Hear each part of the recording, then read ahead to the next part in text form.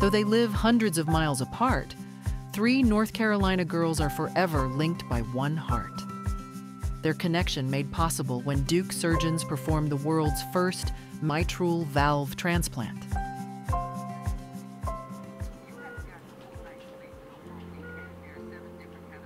After suffering a cardiac arrest, 11-year-old Journey received a full heart transplant.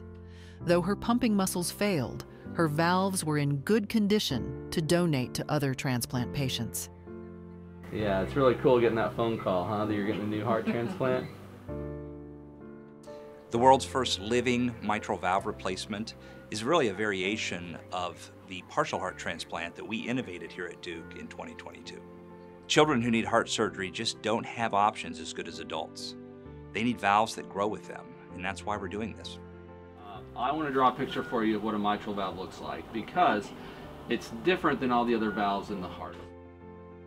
With the onset of pediatric endocarditis, an inflammation of the heart's inner linings, Margaret needed a new mitral valve to replace her damaged one.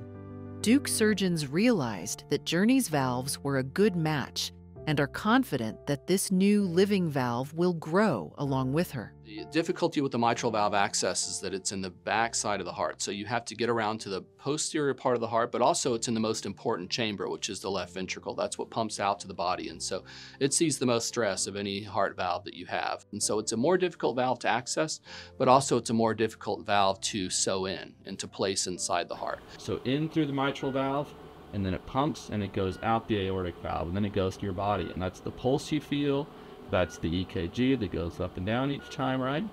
And so the mitral valve is the most important valve in the body. It handles the most pressure of any other part of your entire body. Cool. How are you feeling? Good.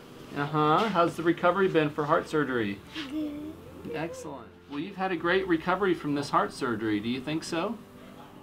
Kensley, now 9, had her first 2 heart surgeries before the age of 2 months.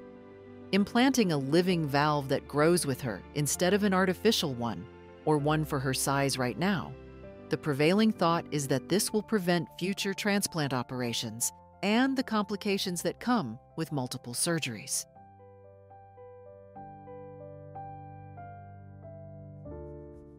This is absolutely a logistical orchestra to put this together, and so it wound up being 3 pretty big surgeries in a row in a short period of time for these. But that's exciting because 3 people benefited from that one organ that was offered.